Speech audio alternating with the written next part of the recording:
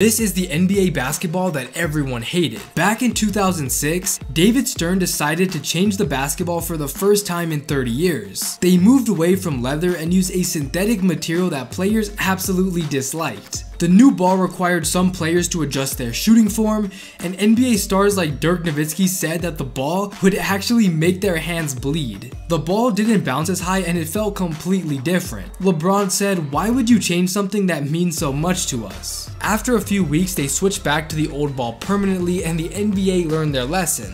Drop a follow for more NBA stories because